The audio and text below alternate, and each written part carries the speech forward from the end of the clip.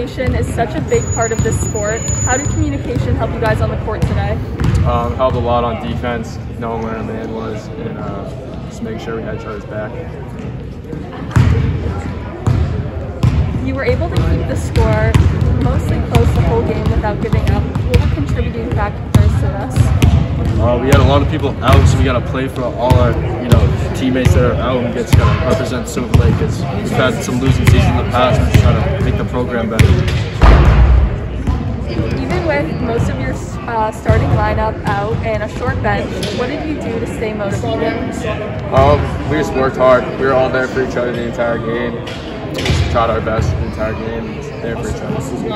And looking ahead, anything in specific you learned from this game that will help you and others? If we can just work hard and just play like we did today, but for all of us, for all 32 minutes, we can run with anyone in the league.